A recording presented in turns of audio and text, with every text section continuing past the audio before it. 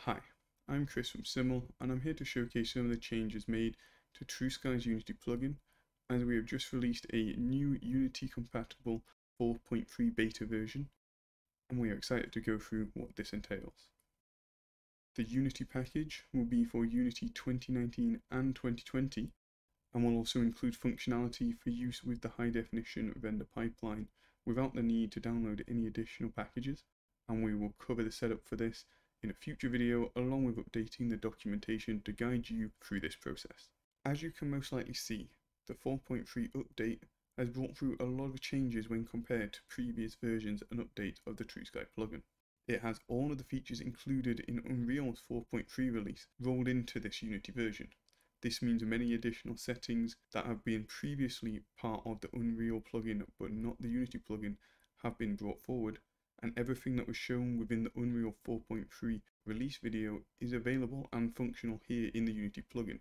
The video that describes all of this will be linked down in the description. I will quickly go through some of the more notable settings that are now exposed for you as a Unity user, along with a brief overview of what they do.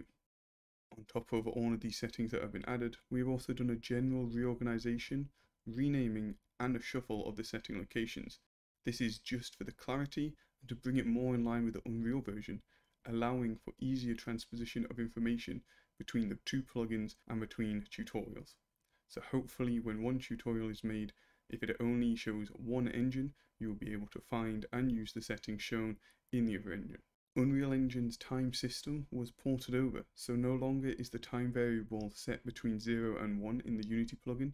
It is now represented on a 24-hour scale. This also comes with the functionality to change the size of the intervals using the time units, as well as setting specific time sections to loop, allowing you to much easier and quickly showcase certain areas of time, such as a sunset happening. And we also have a much more concise and simpler to use progression scale. We have a tutorial covering this on Unreal on the channel, which all of that will now work with this Unity plugin. And on top of that, the information is shown in the documentation, and it will go in much more in depth on the calculations that are going on. We have the 4.3 edition of Cloud Tinting, which has been added within the Cloud Lighting section, as has the Aurora setup, and we're excited to see how you use them. And we will have a video covering both of these and the full functionality. As mentioned in the Unreal release, we intend to have everything fully documented on release, and so feel free to head over to the docs to have a look at what you can do with them. In addition to this, we have brought over Unreal's Multimoon support, allowing for additions of arrays and a vast increase in control for not just one moon, but having multiple moons within your scene. On top of this, we've added in presets, so that if you don't require the deep customizability on your moon, you can just quickly throw in a preset and then assign yourself a texture and you should be away. We've also brought over a lot of changes to the water system.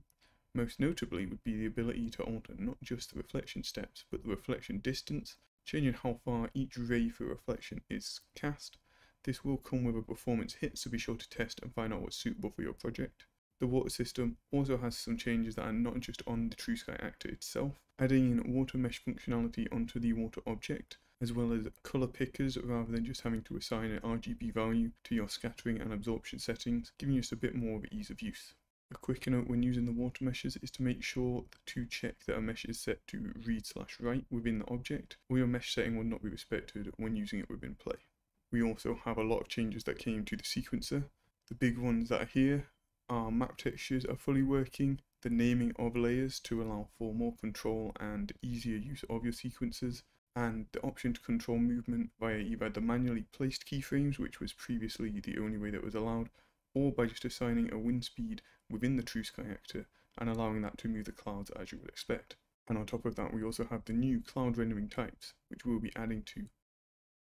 Looking forward to the future of Unity, we intend now to keep Unity up to date with Unreal and apologise for how far behind it appeared to have fallen when compared to its Unreal counterpart. Moving forward, we have systems in place to ensure that this won't occur again, but as always, your feedback will always be heard, and we aim to bring tutorials out for both Unreal and Unity. The fact that they are now on even footing, as mentioned before, does mean that all the tutorials should now be easily applicable to the Unity engine. On top of this, Unity intends to be implementing their own version of visual scripting called Bolt, coming with future versions of their engine. We plan to convert all of our blueprint functionality within Unreal over to Bolt's visual scripting language to allow you to easily use the trueSKY systems to their fullest potential without actually needing to know how to code. As always, we're extremely excited to see everyone's projects and hear all your feedback.